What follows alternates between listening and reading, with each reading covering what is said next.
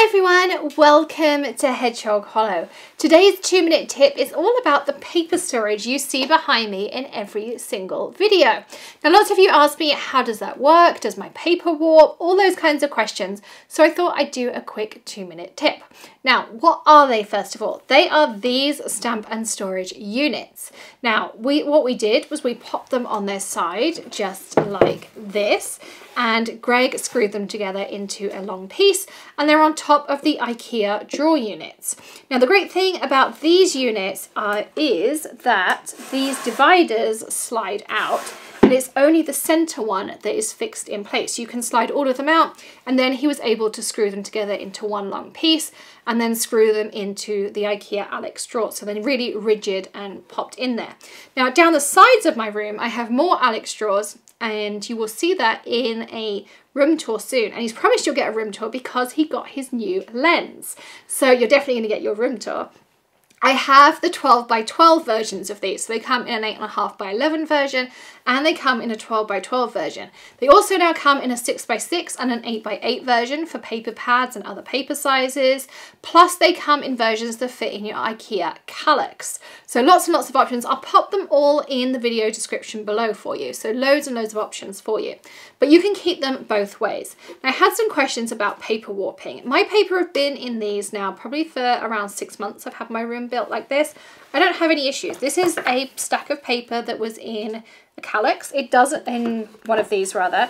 Now it's like this, so it doesn't fully fill that piece, you can see there, but it hasn't warped. So if I now take this out and I pop it on my surface, there is nothing. That piece of paper doesn't have any warping to it. It's a nice straight piece of paper. I can use it. So I haven't had any issues like that. And of course you can keep them on the side, or you could keep it upright like this. I did pull one of the dividers out of the 12 by 12 ones, because this is what I have down the side of my room, and I label them all. So this is where my foamoran goes, and then I have one that's labeled Yupo, and I have one that's labeled watercolor, I have Stonehenge, my Rinier papers, etc, etc. So I have them all labeled so I can just see at a glance. I also have all of my Cricut pads in one. I have another one for Elizabeth craft papers, my tonic 12 by 12s, etc, etc. So I kind of have it all categorized down the sides, and it doesn't have to look so pretty because you don't see it on camera all the time. The ones behind me are full of my tonic craft perfect papers, and I have it in a kind of rainbow order. Now it does need redoing because we have one trend already released and we have another trend coming out, so I will be recategorizing it, so you might see some changes in the ones behind me. In each cubby, I also keep one of these. This is a job ticket holder. I found on Amazon somewhere that sells them in bulk really inexpensively. So I'll link that up too. But what I do is I cut the top and the side of that off. And inside of there, I put all of my scraps. So that's how I keep the scraps for my craft perfect. I did do a video the other day on my other cardstock storage, so how I keep my Gina K's, my Lawn Fawns, my Hero Arts, my American Crafts. If you missed that video, you can check the top right hand corner. What I do is I keep it all in quarters or fourths. So I have my cardstock cut down by the FedEx store, and then it also keeps all of my scraps in that system. But because I don't have these cut down, I keep them in larger pieces. This is how I store those scraps. And this works really well. So it just goes in here, and then the piece goes in just like this, and in it goes. And then I have a tag system that keeps kind of it all catalogued for me, so I know exactly what I have.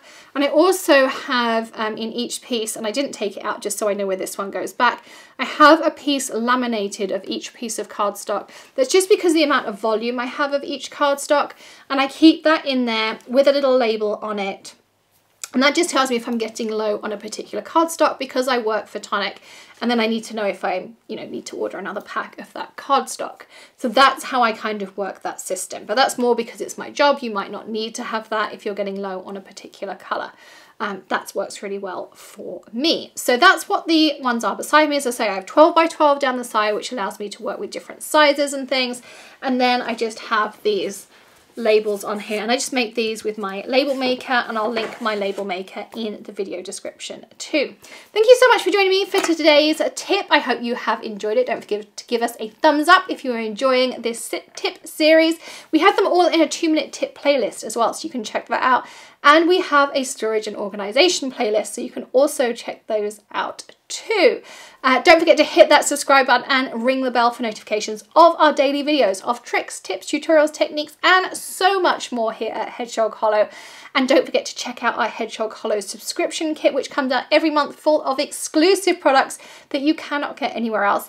And you could get one of those fun black and white polka dot boxes on your mailbox every single month. Details in the top right hand corner and in the video description for you.